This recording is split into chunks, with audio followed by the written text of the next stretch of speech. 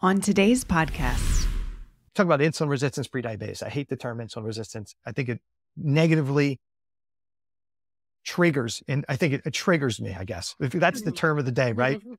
But glucose, like insulin's not doing anything wrong, right? There's one hormone to lower glucose and 4 hormones to raise it, right? So we're blaming insulin for not doing a job. And really, to get glucose into a cell requires what? Glucose transporters for the most part. And guess what? They're all T3 dependent. So if you don't have sufficient levels of T3 in the cell, you're not going to get glucose into a cell. if you're a healthcare provider tired of just treating symptoms and ready to dig deeper into the root causes of health issues, the Vibrant Wellness Podcast is for you. With insider tips, expert interviews, and the latest in biotech research, this podcast will take your patient care to the next level. Hey there, Vibrant listeners. It is Jen Rivas here, your co-host with the incredible Dr. Emmy Brown, as always. And today we're going to talk about a fairly common occurrence. A new patient walks in your door, and despite all the medical advice, treatments, normal labs, they feel to their core that something just isn't right. That's the exhaustion, the weight gain, the hair loss, and all those overwhelming feelings of anxiety and depression that you know aren't just in your head. Our esteemed guest today, Dr. Eric Balcavage, is here to shed light on what he calls the thyroid debacle.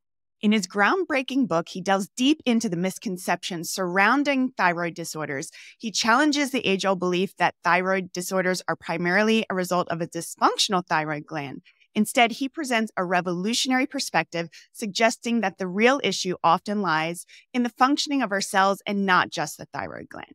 So Dr. Balcavage is an expert in this field. So if you are searching for answers for yourself or for your patients, today's episode is a must listen. Let's welcome Dr. B to the podcast. How are you, Dr. B?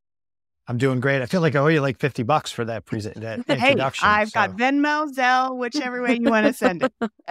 I don't have any of those, so we'll take it on credit. How's that? There we go. But I appreciate you guys having me on the podcast. I think we'll have some fun. I think so too. I am excited, Dr. B, because you talk about the thyroid in a way I have not read or heard before. Before we get into that nitty gritty, please tell our listeners, how did you come to functional medicine and medicine in general? You know, was it something from a young age, or how did you get here?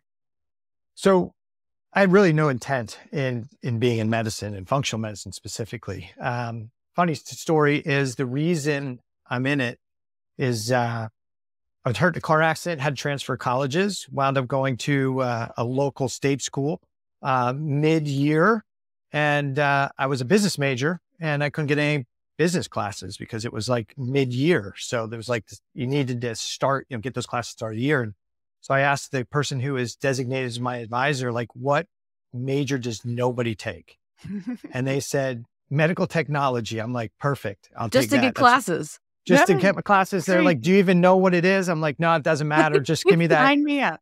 And so I had already been in the time I was off, I had actually taken on a job in the OR as an instrument tech to pay for my way through school and my bills and stuff. And so I was like, well, how bad could it be? And so I started doing that major. And then I thought, as I went through that, I was like, all right, I'm working in the hospital and I see what's going on. Maybe I'll go to med school. So my game plan was really, I'll go to med school. And I got, because of the car accident that I had been in, I had stopped playing rugby. And I met a guy who said, hey, you should come play rugby for me. And I'm like, I can barely walk. I'm like, who are you? He's like, I'm Doc Jones. I'm the local chiropractor. I'm like, oh, you're a witch doctor. And he was like, instead of pummeling me, he just said, like, tell me what you've done so far. And I'd done all the traditional things in medicine, physical therapy and all this stuff. And I just was struggling.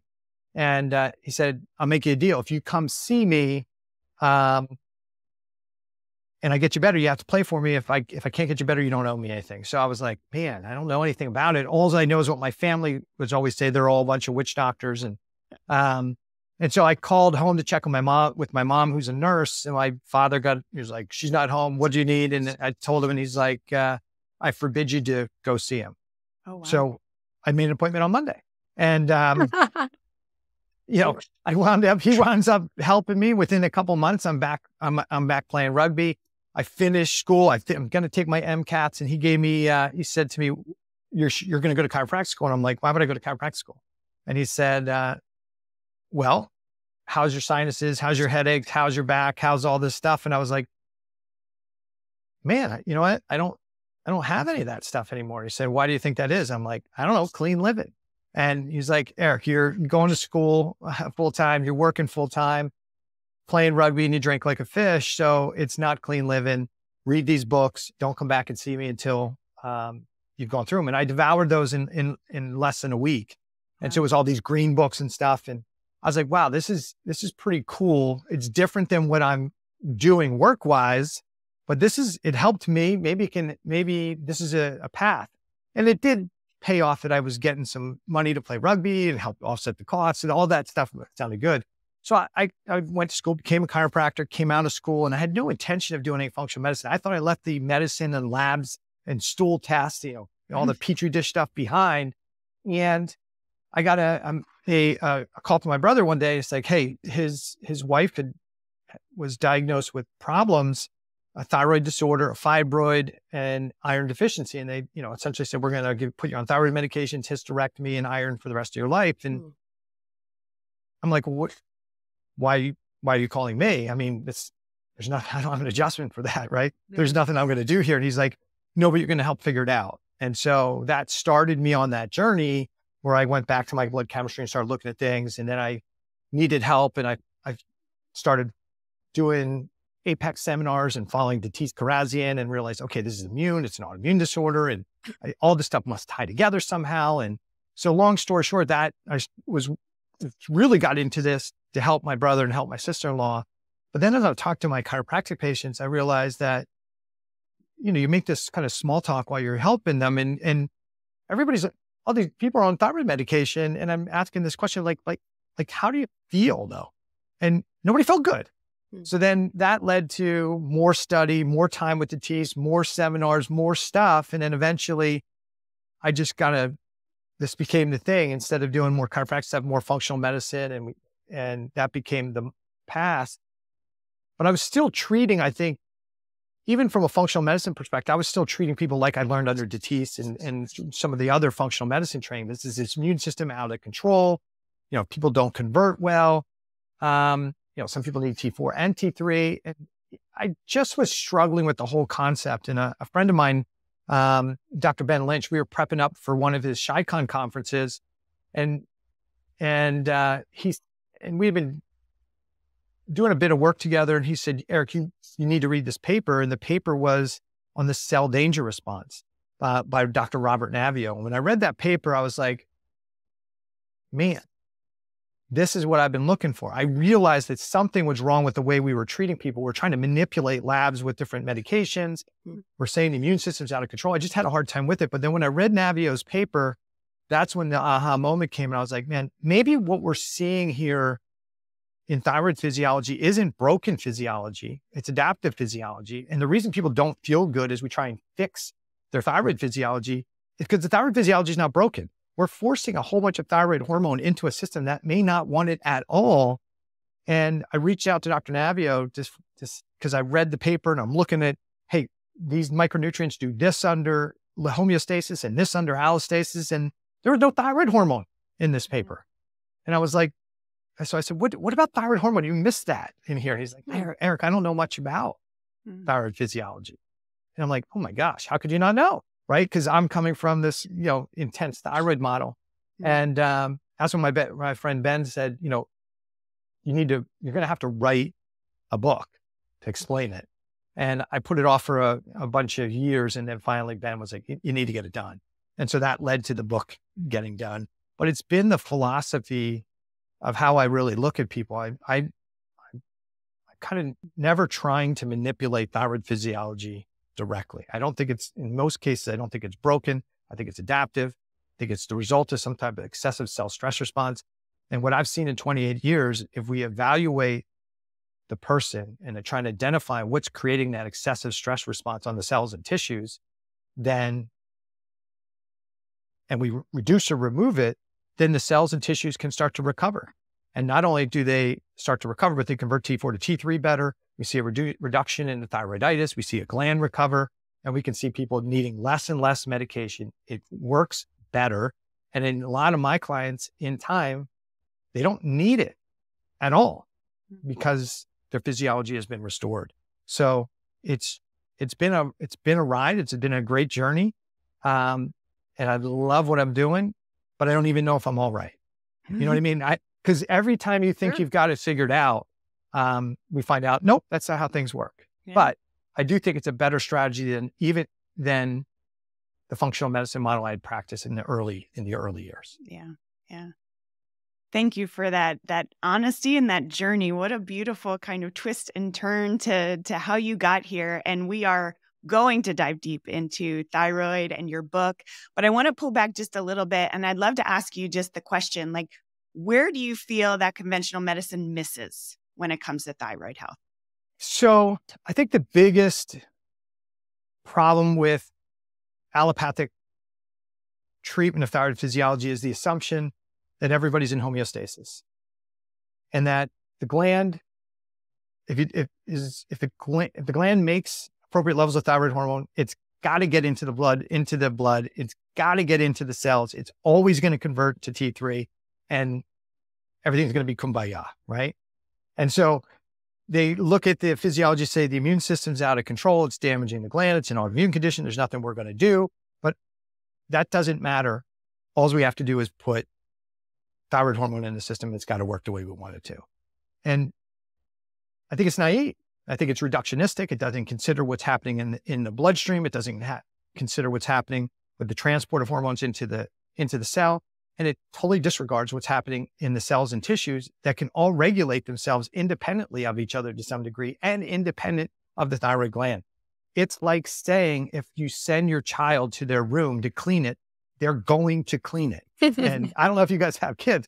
I've had 3, and there's all kinds of times when you tell your kid to do something and the intention is right, and you go up there and nothing's done, right? It's not that simple. So it doesn't always work out. Right. I feel great that on point. A deep level. Good analogy. And I will say this, we in the functional space I think I have an argument or disagreement with sometimes how we evaluate and address it from a functional medicine perspective. And I think sometimes we don't give the medical community credit because we say they don't realize that what's going on with the thyroid gland is that it's an immune-driven disorder. And we say, oh, they didn't run antibodies. I think the vast majority of allopathic physicians realize it's an immune-driven condition. They're just not going to do anything for it. And then we say, well, they only check TSH and a reflex to T4, maybe only a TSH, and that's inappropriate. Well, if the premise is that the immune system is damaging the gland, it's going to destroy it anyway, there's nothing we can do, then you only need, and the treatment is only T4, then yeah, you only really need to measure TSH, wait till it becomes lab high, check T4. If it's low, then you give T4 to restore TSH. So I just think that's the model. I don't think it's bad people. I just think that's what the model is. So they're following it. Yeah. And the argument when you look at the literature is maybe we should give thyroid hormone sooner. And I don't think that's a good idea either in many cases. Because if you give thyroid hormone when the body, if my theory is correct, my hypothesis is correct, that a lot of these people giving them thyroid hormone too soon is going to suppress thyroid function, may upregulate the sympathetic nervous system and reduce peripheral conversion anyway. So I think we just have to realize they just do something different than we do. And not everybody wants what we do. So for the person who just wants a medication, doesn't want to have to change anything about their diet or lifestyle, it's probably the best treatment. I don't know. Yeah. Right. Very fair and reasonable. And I really want to get into the nitty gritty in terms of these terms you're using. So Dr. B, and I've read somewhere you mentioned this was a staggering statistic. By the time a true glandular disorder presents itself, the literature indicates that greater than 90% of the thyroid gland function has been lost. Absolutely. Yep. So how are you assessing thyroid dysfunction before labs meet this diagnostic criteria for hypothyroid, for example? So I wish it was like one thing, right? But I look at a lot. And so you look at health history, you look at health timeline, you look at signs and symptoms. And then when we look at labs, I look at a full thyroid panel And I typically, at least at the onset, I always look at a comprehensive metabolic panel with iron markers, with liver markers, with blood sugar markers, with renal markers, because what I want to see is not just what the thyroid panel shows, but I also want to see what's the impact at the tissue level. So when we look at labs, I think we have to be careful, because what happens in allopathic medicine is essentially, I think a lot of times it just gets read. Is it high or is it low? The physician may actually never even see the labs. Their assistant may just say, everything's good. There's no H's or L's. Mm-hmm. And in functional medicine, we say those silly medical doctors, they use these broad ranges, 95% of the population. That's not good enough.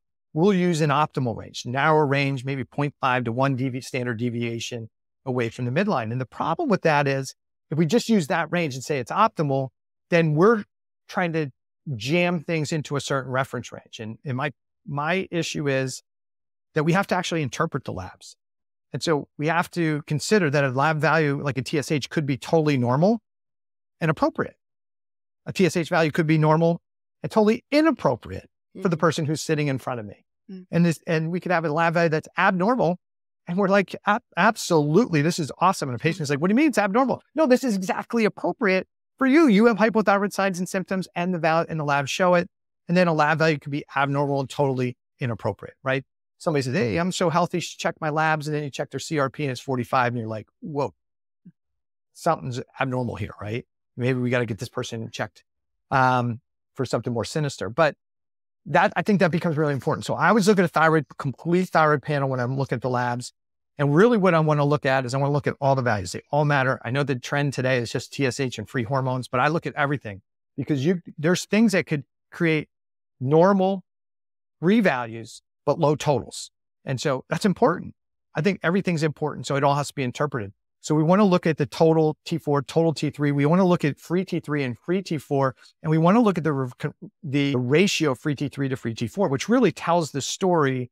Is this a person who's in true glandular and tissue hypothyroidism, meaning there's not enough thyroid hormone in the system, and what that happens in a true deficiency across the board, and that's the only thing that's really wrong, is there's not enough thyroid hormone, you're going to see a really high free T3 to free T4 ratio, because as fast as they're making T4, they're going to convert it to T3, because supporting T3 is a biologic priority.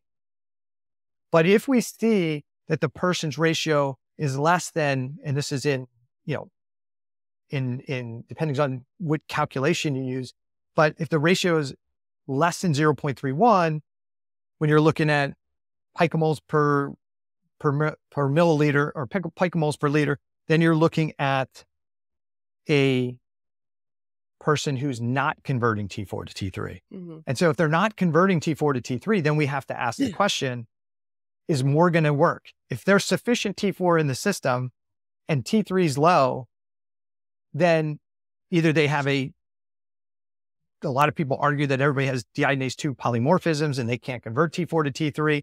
I don't think that's the primary issue for most people. I think it's more that defensive adaptive response. The body's not converting that T4 to T3 appropriately. And that's a person that is probably has cellular tissue hypothyroidism, but doesn't need the medication. So those are things I take a look at. We can also take a look at reverse T3. That may tell a story as well, but not the story we typically hear in functional medicine, which is reverse T3 blocks T3 from binding to receptors. They're mirror images. That's not true. Or at least it's not been proven to be true, but it is functional lore and it gets too much press. And I'm probably one of the louder voices arguing against it.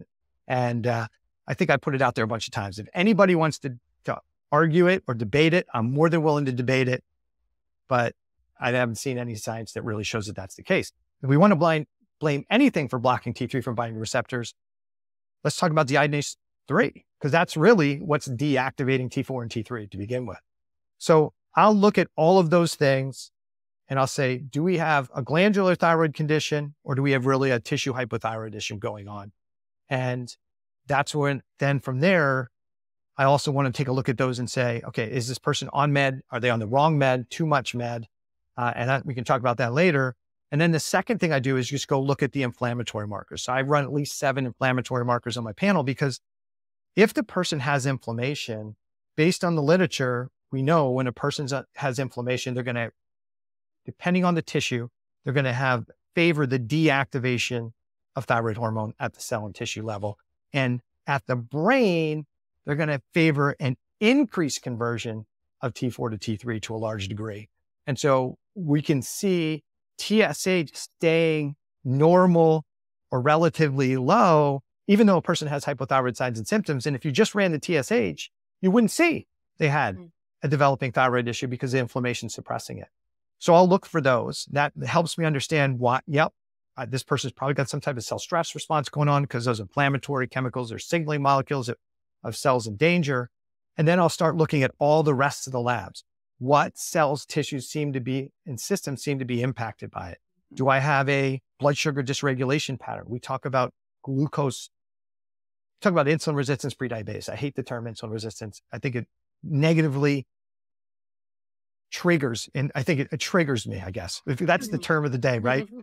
But glucose, like insulin's not doing anything wrong, right? There's one hormone to lower glucose and 4 hormones to raise it, right? So we're blaming insulin for not doing a job. And really, to get glucose into a cell requires what? Glucose transporters for the most part. And guess what? They're all T3 dependent. So if you don't have sufficient levels of T3 in the cell, you're not going to get glucose into a cell. You're going to be glucose resistant. You're going to need more insulin. So I'll look for that pattern. I will look for elevated lipids because elevated lipids are a great sign that the mitochondria is not functioning well, probably because of decreased T3. Therefore, glucose that's coming into the cell can't be converted and driven into the mitochondria to make ATP. So it's coming back out of the cell as cholesterol. And now the body still doesn't have enough T3 at the liver, at the adrenal gland to pull it in and use it effectively. So that's why cholesterol builds up in the bloodstream. Then I'll look at the renal markers. I'll look at liver markers. I'll look at each tissue type so I can get an understanding of what cells, tissues, systems seem to be impacted by this hypothyroidism. And then I'll look for clues as to what might be triggering that hypothyroid state, that tissue hypothyroidism, or that cell danger response. And those are the things I really want to attack and address. I don't want to try and fix it with a bunch of thyroid hormone replacement, T4 or T3. I do want the person to have enough in the system, but I don't want them to have any more than they possibly need. I think way too many people are over-medicated. Dr. B, you just took me to school. I often talk about how I'm not coming from a clinical background, but what you just explained, I mean, I imagine a lot of people just walked away with a lot of aha moments. So, wow, that's amazing. Do you consider yourself a detective when it comes to this stuff? Because I really feel like that's what it is. I think we all have to be a bit of a detective if we're going to be helping people. I think one of the things I talk about, and my co-author of the book, Dr. Kelly Hallerman, we talk about all the time is, principles over protocols, like pathways over protocols, like what's going on versus just slapping protocol. Protocols are great for the new practitioner coming out. They learn, they got a gut issue. Let me just do this. They have a thyroid issue. I'll give this. Yeah, it's great to get started, but none of that stuff really works for a lot of sick people. Mm-hmm. You have to understand the concepts that are going on. And I think that's what our strong suit should be, is trying to do more with less and trying to identify what's the mechanism of action that's causing this all to happen. How can I pull on this spider web and have the biggest impact on it versus just slapping a whole bunch of supplements into somebody's system and overwhelming them with supplements, which I just call greenwashing of medicine, right? I can't tell you how many people show up, and I'm sure you're more than aware of this. They come in with their shopping bags of supplements. I just had one today who, she was taking 30 supplements. She's in this space and she's taking 30 different, not capsules, 30 different bottles of supplements every day, plus T4 and T3, plus estrogen, progesterone, and testosterone. She's like, why are you taking all this stuff? And they worked with somebody else who was trying to optimize their physiology. I'm like, if you need 30 supplements and all these meds to feel this crappy, you don't need any of them. I'm like, it's not working. Still looking for help. Right? Yeah. Mm-hmm. Yeah.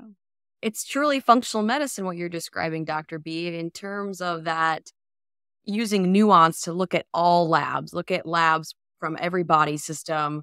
And so I think that that's really eye-opening and profound and refreshing, to say the least. So you touched on cellular hypothyroidism, and I think I have a sense of this, albeit very complicated. But you also mentioned thyroid allostasis. Can you speak to that a bit more? Yeah. So homeostasis is a state where we make enough energy to do everything we want to do, right? But allostasis is a state where we're not making enough energy to do everything we need to do. And therefore we need to turn down some of the systems in the body, right? To conserve energy. And the analogy I typically use for clients is, let's say the power went out in your house and you still need to run the refrigerator and the freezer, right? So you get the gas power generator out of your garage and you plug it in and you can run the refrigerator and a couple lights. But now you want to get a hot shower. Well, I don't have enough power to get a hot shower. So I got unplugged the refrigerator, plug in the hot water heater. Now I can get a hot shower, but I can't do a bunch of other things. And when cells are perceiving danger, it's typically because there's a drop in energy inside the cell due to toxicity, hypoxia, and inflammation, infection, and they're going to downregulate their metabolism. And we look at that because it causes us negative signs and symptoms. We think it's broken, and my argument is it's probably not broken, at least at the onset. And there's a really important piece of that is that we think about thyroid physiology and thyroid hormone and metabolism, that T4 gets converted to T3. T3 binds the receptors inside the cells. It turns on the manufacturing process so we can make hair and skin and hormones and all this great stuff. But we don't think about what else T3 does in the cell. T3 in the cell also turns off some of these cell defense inflammatory mechanisms. So if I'm a cell and I'm in low stress, homeostatic state, man, I want a lot of glucose. I want a lot of oxygen. I want a lot of T3 because I want to make stuff, right? But if I've got a threat inside the cell, I don't want to keep increasing the metabolism. I don't want to bring more amino acids in, make more peptides that organism can use. I don't want to increase nutrition into that cell that a threat could use. I want to stiffen the cell membranes. I want to reduce the oxygen. I want to ramp up the immune inflammatory system inside the cell so that I can find whatever that threat is and get rid of it. And a really important piece, and thyroid hormone plays a role in every aspect of the cell danger response. But one of the things that's really critical, because mitochondrial dysfunction is this kind of phrase we throw around all the time. Everybody's got mitochondrial dysfunction. We just need to give them this B complex with magic supplements that are going to fix the mitochondria, which I think is just crazy talk. But allostasis is critical to helping support that cell defense. So if I reduce the conversion of T4 to T3, I turn off the manufacturing process. And with less T3 in the cell, I can turn on those cell defense mechanisms. And now I can defend myself. And it's in the literature. I mean, this is not stuff I kind of let me think about what I want to do. I mean, this is stuff that lots of time and looking at the literature to see it. And really significantly is the impact on mitochondrial function. Why would it be beneficial that if somebody's got cell stress, that they would need a downregulation of the cellular thyroid state, this thyroid allostasis to occur? And the reason is when we have a threat inside the cell, let's say there's an organism inside the cell is going to try to increase the free radicals to try and kill this thing. That's one of the tools to get it. Inside a cell, we have the ability to make oxidants and antioxidants. It's just the part of general exhaust, right? We bring glucose into a cell, we bring nutrition into the mitochondria, convert it from food energy to cellular energy, and there's some exhaust, a little bit of free radicals that come as a consequence of that, just like your car has a little bit of exhaust. But the cool thing is inside the cell, we also have antioxidants that are generated to deal with the free radicals, right? So oxidants and antioxidants. But if we have a cell running full tilt, full thyroid physiology, and full manufacturing process, and we're producing all this exhaust from the mitochondria, plus we're producing exhaust from the threat that's there, you've got massive amounts of free radicals, and we don't have enough antioxidants to deal with it. And so what would happen in that situation is you get cell damage and destruction and potentially death. That's not what the cells want to do. So they adaptively downregulate the mitochondria, and it looks like it's just a way to minimize the amount of free radicals so that we don't create this apoptosis and damage to the cells. So the thyroid allostasis, circling back, is just how your thyroid physiology adapts to the pressors, the stressors on the system. And another really quick analogy is look at people in countries where there's famine, and starvation, they have many times a downregulation of their thyroid physiology, higher levels sometimes of Hashimoto's. And we could say, well, maybe that's bad and we should treat it. And in some of these areas where they've treated people with thyroid medication, those areas, their conditions got worse, not better. Why would they get worse? If you don't have enough nutrition in the cell, do you want your metabolism running at full tilt, or do you want it to slow it down? Right?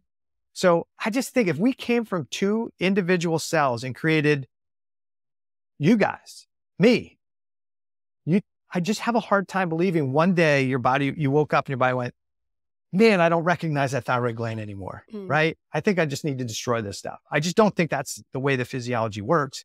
And when you do what we do and you reduce stressors and improve and support healthy physiology, we see thyroid glands recover. We see better conversion. So a lot of these things that we say is that the body's out of control, the immune system's out of control, I just don't buy it. Well, the feedback loops, it's just like you said, Jen, going back to school, everyone learns that in basic physiology. It's compensatory mechanisms, it's feedback loops. So it makes perfect sense, but we lose sight of it. So it's so important that you bring it up. And one of the things too, if you don't mind me adding, like when we think about those cells in danger, those cells that are under threat, they send out signaling molecules out into the bloodstream, right? We call them inflammatory chemicals. We call them DAMPs, damage-associated molecular peptides, which is like pieces of the tissue, PAMPs, which are pieces of the pathogen we throw out there. And we think they're out there just to alert the immune cells to say, hey, that's the tissue, let's go help it. That's the critter, let's go find it. But what's really interesting is that the thyroid gland has pattern recognition receptors for those same DAMPs and PAMPs. And we learned in school that it was the antibodies that were kind of chewing up and eating up the thyroid gland. And the reality is it doesn't really happen. It's the infiltrating lymphocytes, T cells, that are going at T lymphocyte cells that are going in there that are creating most of the damage. And how did they get there? Well, the thyroid cells themselves sent the signaling molecules when those pattern recognition receptors bind to the thyroid cells. So does that sound like broken physiology or does that sound like more adaptive? Yeah, very interesting. Well, you brought up Hashimoto's, excuse me, Dr. B. Let's look at a more holistic or just pull back and look at the holistic nature of it. Can you tell us, for example, how does the immune system and gut health impact the thyroid? I think there's lots of multiple mechanisms there potentially, but there's a large percentage of the immune system surrounds the GI tract. There's direct lymph connections from the GI tract to the thyroid tissue. And so again, if there's dysregulation in the GI tract, if there's DAMPs, there's PAMPs, and those things are being released or inflammatory chemicals because of dysbiosis in the bowel, those are things that could initiate reduced conversion of T4 to T3 in that area. And then those DAMPs, those PAMPs, those inflammatory molecules could also be the things that start triggering some of the thyroiditis. As far as the thyroid gland is critical to so many aspects of GI function. We think about like motility, like really important there, but stomach acid production requires thyroid hormone, pancreatic enzyme production. So you need thyroid hormone to support it. For bile flow, bile function, bile production, guess what you need? You need T3, right? So almost every aspect of GI physiology requires appropriate levels of thyroid hormone. And if you have a reduction of thyroid hormone, whether it's glandular or because of some type of cell stress response, it can affect every aspect of gut function and gut physiology. Makes sense. Yep. So, and I want to talk about your book. So, we've gone over a lot already, Dr. B. So the thyroid debacle. I love the title of this book. When you've been very granular since we started speaking today. So what are some key takeaways if you were to think about bullet points, maybe more general takeaways from the book that you think would be beneficial for functional medicine practitioners and patients for that matter? Number one is don't start with the sexy stuff, right? So when you listen to podcasts, when you listen to posts, when you listen to a bunch of things, people are talking about the sexy kind of shiny object, the organism, the toxin, right. This crazy diet that works for all thyroid people. Like it's those are sexy things and they're like clickbait. But at the end of the day, what triggers excessive cell stress, cellular or tissue hypothyroidism, thyroiditis, glandular hypothyroidism is really at the foundation. It's the same things that trigger almost every condition. And that is poor lifestyle factors, poor dietary issues, excessive toxic load, simple things, poor breathing. Like I'm a classic example of that. 10, I think I'm up to 10 broken noses, deviated septum. Oof. And if you don't breathe well, you're going to create hypoxia. If you have hypoxia, especially at night, you're going to upregulate your sympathetic nervous system. You're going to trigger inflammation. You're also going to downregulate thyroid physiology. I mean, without oxygen, you're going to, if you breathe improperly every night through your mouth, you're going to trigger over time more and more tissue hypoxia, tissue hypothyroidism, slow your metabolism down and gain weight. So it's a lot of times we miss what's somebody's diet. Are they getting the right calories and macros? Do they have good habits the vast majority of the time? Is their emotional life healthy, right? Is there a lot of trauma that's not being dealt with? Do they have bad relationships with their spouse? Are they unhappy with their lives? They don't get appropriate sleep? Like I'm another great example. I was living on 4 hours of sleep a night before I was overtraining, probably overstressed, good diet, exercised, but I was overtraining because of doing endurance sports and not breathing well, not sleeping well. So I was sleeping 4 hours a night, poor breathing through the whole night, overtraining to, work companies, kids, coach with all that stuff. And in time that catches up to you. Like what was the thing? There probably wasn't a thing. It was the load over time. And how do you fix it? I didn't fix my Hashimoto's by starting to take meds. I had to be honest with myself and say, okay, what's going on here? And Dr. Kelly and I talk about this in the third part of the book, like all these, what we call fitness factors. Start there. What's your diet look like? I don't know. Well, how about just start with something simple, a whole food based diet. Well, does it need to be keto? Does it need to be vegetarian? Like, how about like whole food, right? Don't get involved in the diet religions. And change a diet changes your gut biome, as you guys well know, right? Good or bad. And different diets are good for different people at different times, but we spend way too much time arguing about which whole food diet is the better one instead of how about we just eat a whole food diet and limit the processed food. Start there. It's easy. It's free. Doesn't cost you a bunch. How about what's your sleep habits? What's your sleep behaviors? What's your respiration rate? What's your controllable breath time? Like, how about we just start with all these foundational and fundamental things before we add supplements, before we do too many crazy tests, before we look for all these crazy organisms?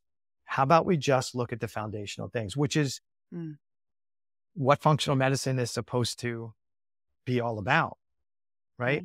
And we got here because of diet and lifestyle stuff. The best way to get back to health is not by 30 supplements a day. It's by improving our habits and our lifestyles. The supplements are a tool to help us get there at times, but you can't out supplement bad diet, bad lifestyle, bad behavior, bad thoughts. Right. Well put. Yeah. And you touched on some lifestyle habits, Dr. B, but I'm curious, you talked about food, you talked about sleep, how important that is. You did mention, mental and emotional well-being. Is there anything you can suggest? I'm just curious too, from your personal life, do you do things like meditation or journaling? What do you do for emotional and mental health? You know what? I've done all of those things. And some of those things work, some things don't for me. But one of the things that's most important to me is really quiet time. And it's meditation, but it's not like an organized meditation where I'm like, okay, I'm going to sit in the middle of the floor. I'm going to, have my little smoke going and do whatever. But it's just quiet time away. I spend a lot of time now in the woods, and I can, in that quiet time, no cell phone to stare at, and just time with myself helps me kind of work through a bunch of things. In the book, I give lots of suggestions. I do like the idea of writing out to me, there's some schools where you just write all your beliefs and just write them over and over and over again, and they'll come to life. Well, not always, right? And sometimes as you're writing those things, you don't believe those things. And so now you're creating a false, kind of a falsehood or a lie in your brain.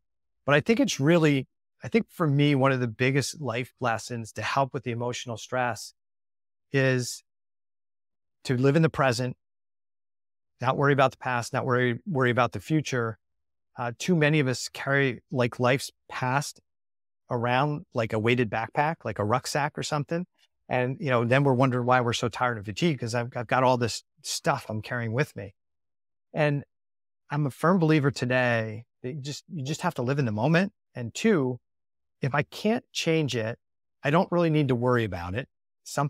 And I don't think that the vast majority of us make a lot of bad decisions unless we don't learn from those things that we do. So I try and make decisions fairly quickly. 50% of the time, I think I'm going to be right. 50% of the time, I'm going to be wrong. So just make a decision and do it, but learn from those mistakes and, watch that stinking thinking that's going on in your mind, because that's really one of the biggest stressors is what goes on between the 6 inches of your ears, right? I think women, no offense, I think it's in the literature, the women have a tendency to say a lot more to themselves in a given day than men. Like when you ask a man, like, what are they thinking about? They say nothing. They're probably thinking about nothing, right? True. But for women, there's a lot going on in that mind, and there's a lot of conversation going on, sometimes not all good, and sometimes we're our own worst enemy. But there's a couple things that I like. I like heart math as a tool. When somebody recommended heart math to me, I was like, this thing stinks. It doesn't work. And they're like, well, why can't you get it to work? I'm like, it never goes into the zone, like the color scheme it's supposed to. They're like, well, what are you thinking about when you're doing it? I'm like, I'm thinking about all the stuff I got to do. And I'm like, oh, they're like, that's why. How about just focus on that. And once I got that down, I was like, okay, that helped me with, I got to clear my mind. Yeah. And then today, there's a little wearable device I really like.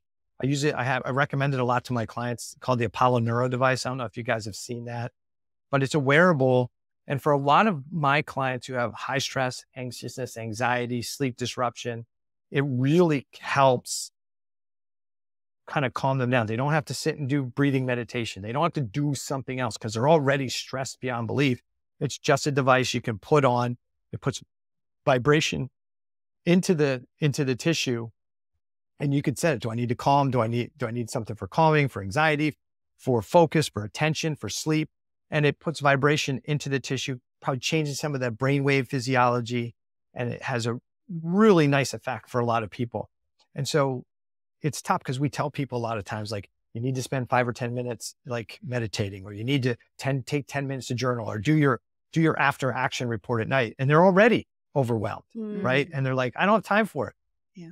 But if we can find some tools like that they can it helps guide them.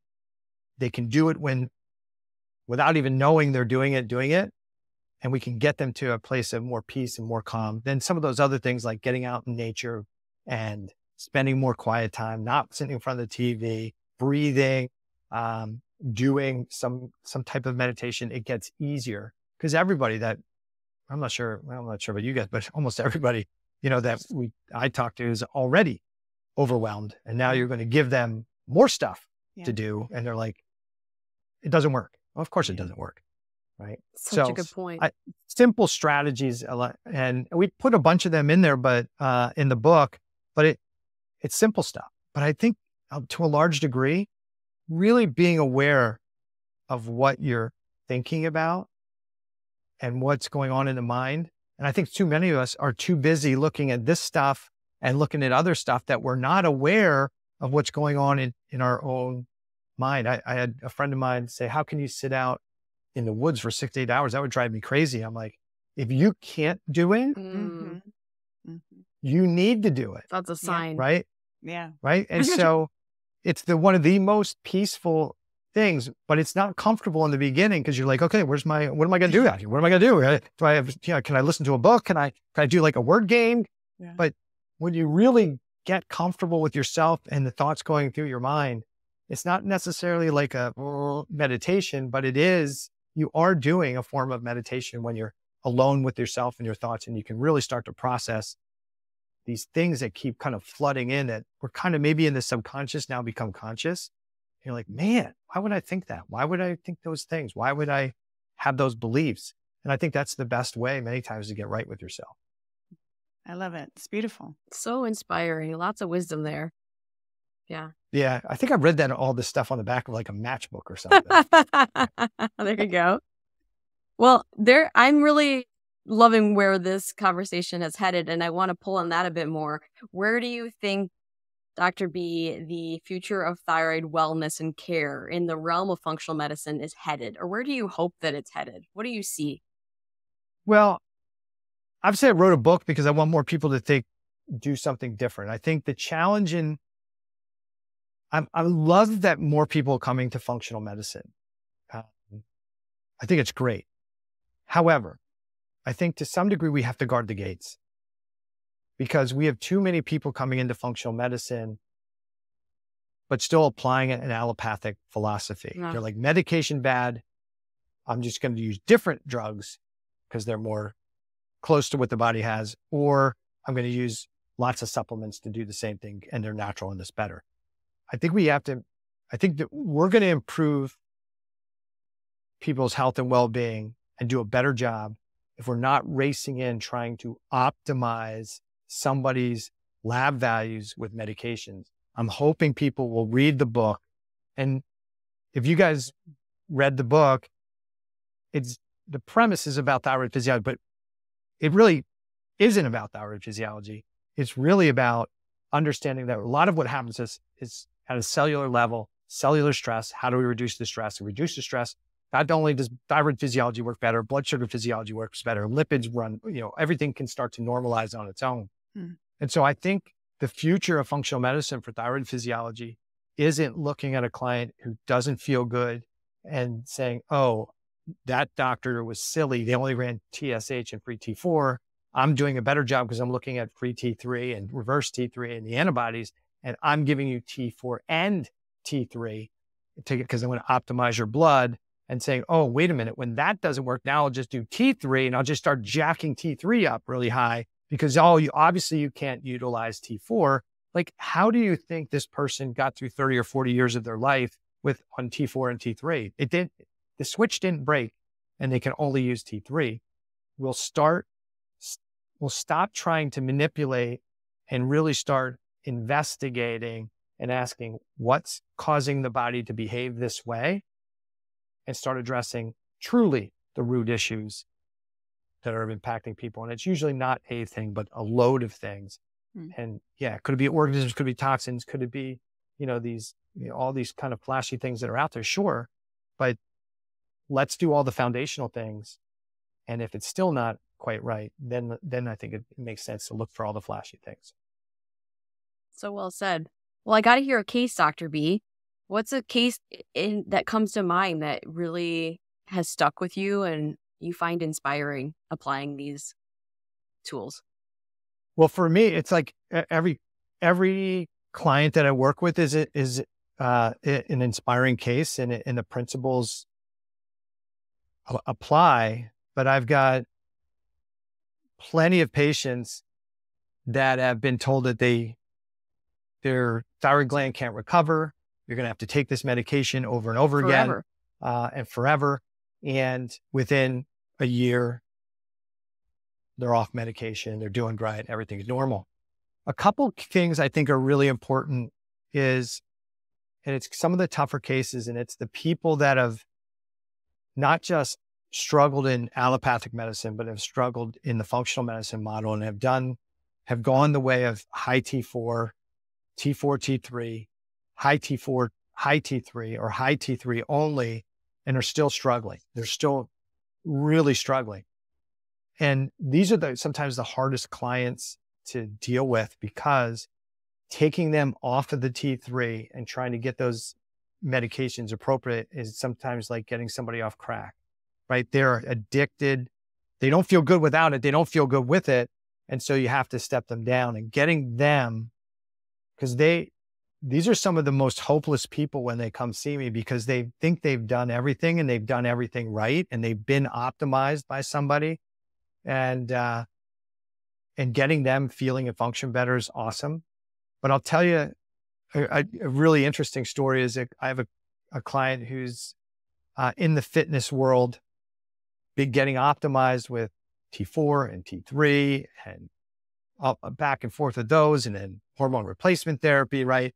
It just feels awful. And at one point I was just like, look, I typically don't work on top of other functional medicine practitioners at all, but her integrative practitioner kept doing things. And I kept saying, listen, I don't think I can help you if you continue to take this up. I don't think you should be on it. I don't think it's a mess. I think this is the big challenge is you're trying to fix a problem that may not exist at all anymore. Mm-hmm. And we've done a lot of work. We worked on the dietary stuff and lifestyle stuff and looked at her GI tract, did a gut zoom. Like, we did a lot of this stuff to try and get her better. But I'm like, your medications and these additional supplements are the problem at this point.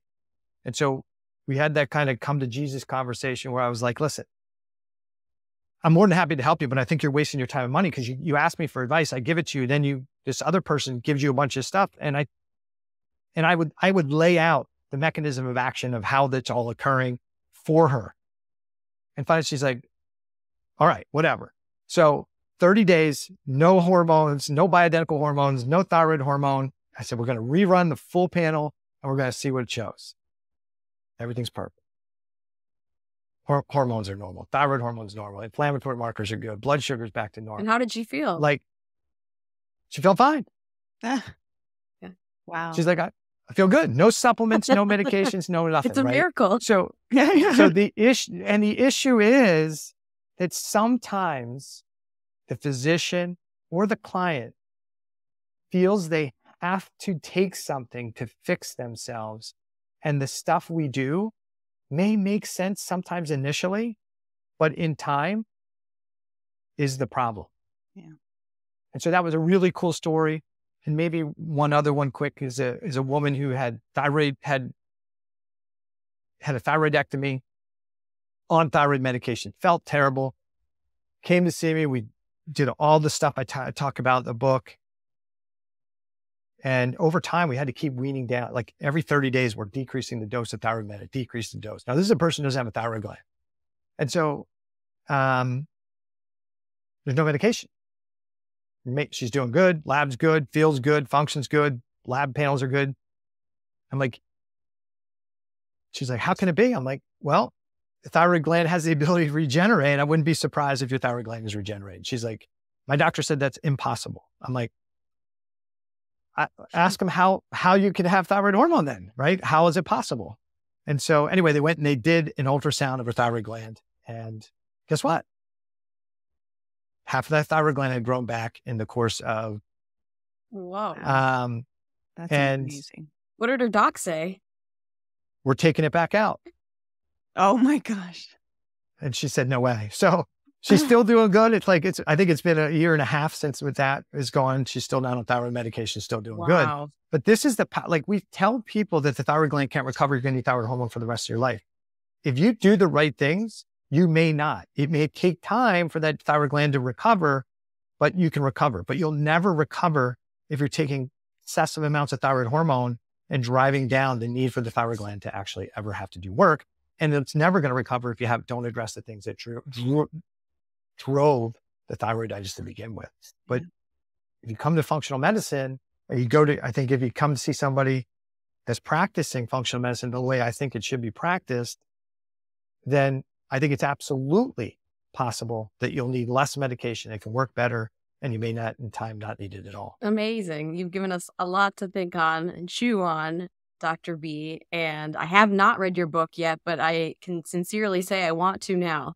And I don't always say that. I don't. So, wow. You've really taken us to school. So we're going to wrap it up. And I want to thank you so much for being here. We talked about thyroid physiology, getting back to that balance, thyroid allostasis, cellular hypothyroidism, these things that we don't talk about nearly enough. And I want to learn more about. And I'm sure I can do that with the book that you wrote.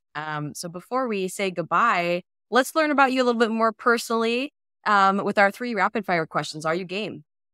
I'm ready. Awesome. All You right. take it away, Jen. Okay.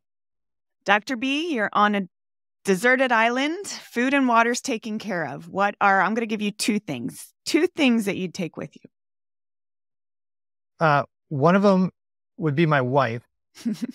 I always say if she leaves me, I'm going with her. So if I left her, I'd want her to come with me.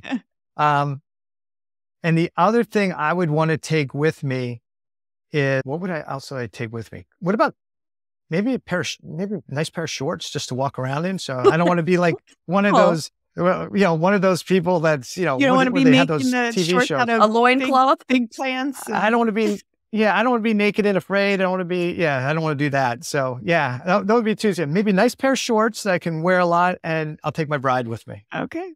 Fair enough. Afraid and comfortable. Or not so afraid because you're used to being out. Yeah, I'm good. I got my wife. I got my shorts. I'm good to go. Yeah. I think I could figure almost everything out because there's got to be something to eat there, right? There's fish. I think we'll be good. Yeah. Cool. I have every confidence in you. All right.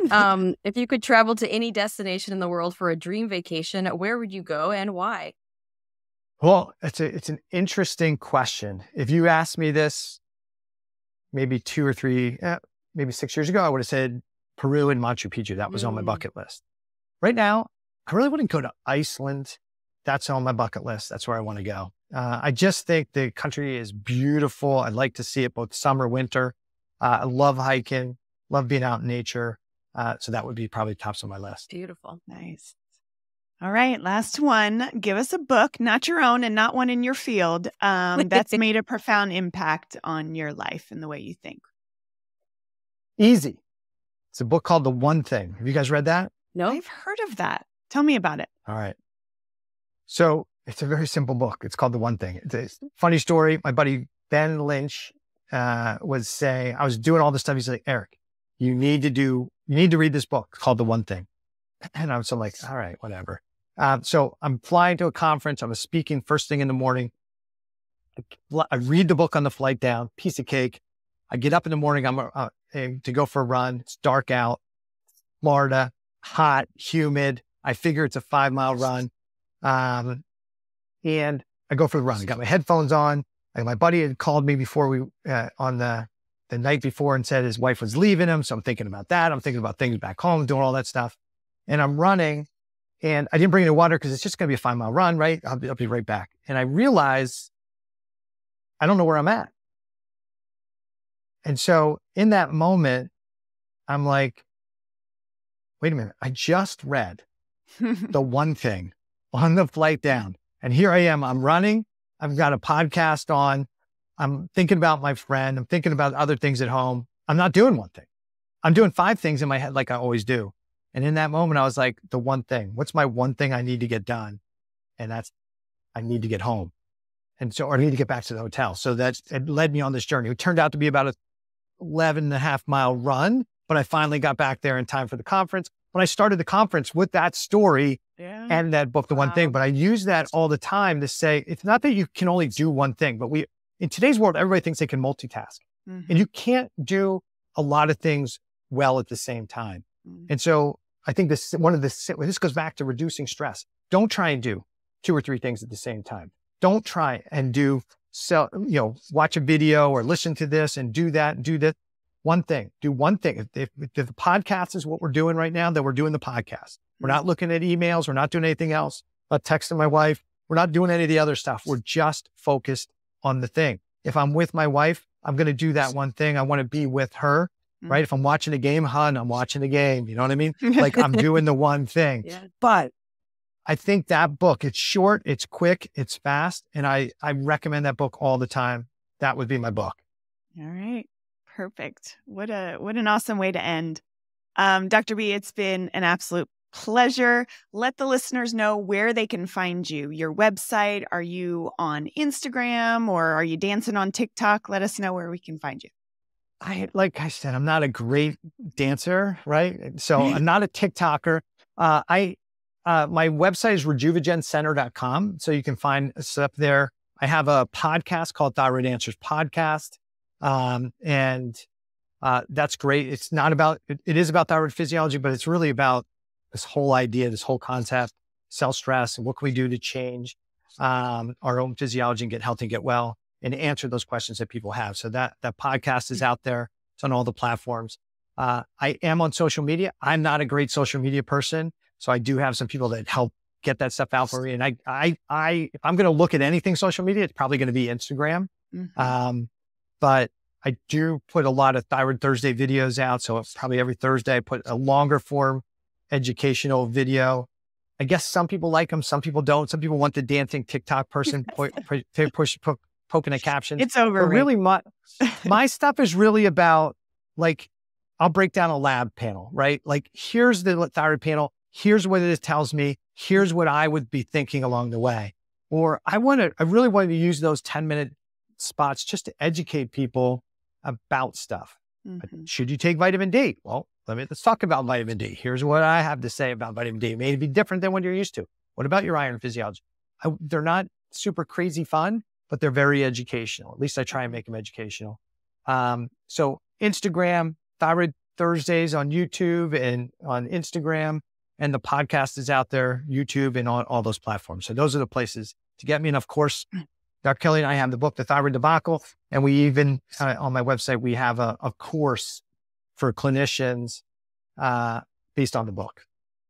Fantastic. Well, we will make sure we've got all of those links in the show notes. So if you're listening, make sure to check those out.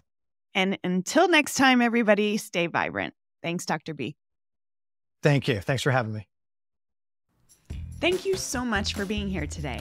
Don't forget to leave us a review and subscribe so we can continue to pay it forward together.